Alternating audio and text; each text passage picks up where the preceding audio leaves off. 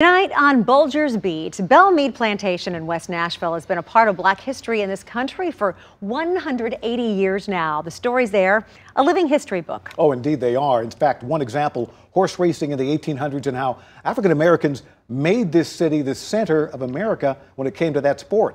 News 4's Terry Bulger shows us. This is the carriage house and stables built in the late 1890s. Before Kentucky took the reins, the true stud in the horse racing game was Belle Meade Plantation. A very large one. This was one of the best known stud farms in the United States during its time here. Lineage of the biggest names trace back to here.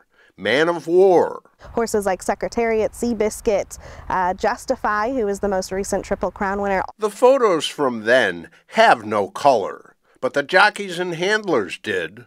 Black slaves rode and took care of the thoroughbreds and turned the town into a horse racing destination. The reason Tennessee was in that realm was because gambling wasn't illegal here yet. So you have a lot of people coming to Nashville for the same reasons they do today. So to come and have a good time, maybe see some music, some events, and horse racing was a big part of that. Downtown had several racetracks.